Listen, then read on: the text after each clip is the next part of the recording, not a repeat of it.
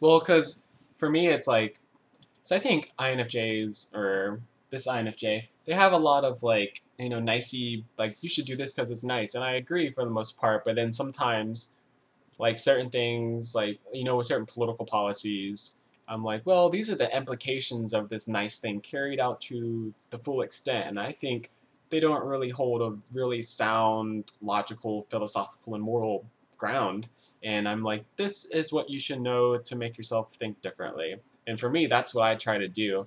But because I think I'm communicating from a different area, like I feel like I think I should be communicating as like, this is bad because it does this and this and this. But from how I communicate, it's this is standing on something that's wrong completely, and you have to organize it this way. Because for me, you have to have a principle or some kind of foundational belief or philosophy that everything else stands on. And if that is corrupt, then everything else will be corrupt and like you're thinking. And I think that's what's wrong with, most of the world today and blah, blah, blah, blah.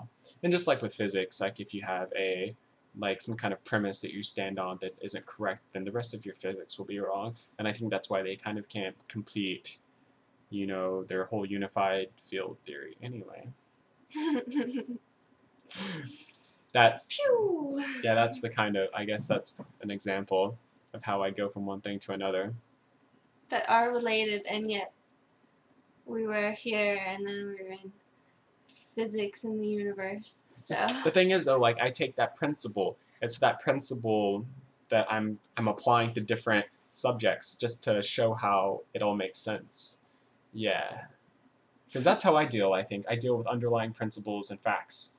And then I'll have one fact with it, but you can have one thing fit that mold, and that's where you can have a multitude of different subjects go in and fit that, mold or principle. Wow, man, it's weird. Like I feel like I learn things when I talk out loud sometimes, or when I because I get new ideas and they feed off of each other, and then so it's kind of cool. That's why I like talking. That's why I like debating, and this is how I can talk a lot.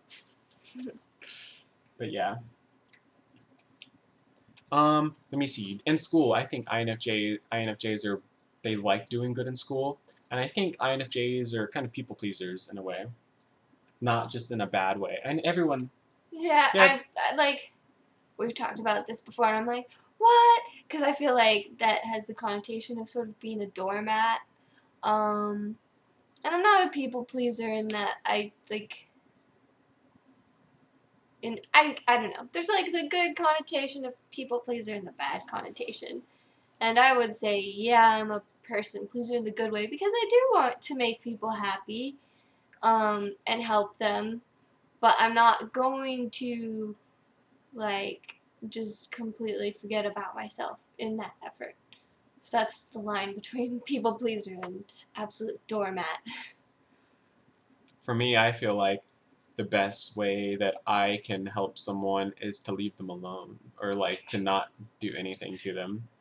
Because I don't know, because my whole kind of philosophy is like I want to be able to do what I want to do, and I want you to do what you want to do, and I don't really care to please other people. But yeah, I think INTPs and INFJs can work really well together, and I think they both like certain things about each other. Like I like the fact that she cares about people, and I like the fact like she's smart too, so she can kind of go back and forth with different topics. The only time I feel like sometimes I go too deep, and I feel like if you go too deep on a subject, you can kind of lose an INFJ because INTPs are so out here, and INFJs are not like that. And it goes both ways too, because if INFJs are too like structured, then they lose INTPs. So you can lose them both ways if you're too extreme in any one of your talking points. But yeah, and then I think INFJs are kind of attracted to the spontaneousness, or they like being around the spontaneous nature of an INTP. What do you think? Yeah, I mean, I think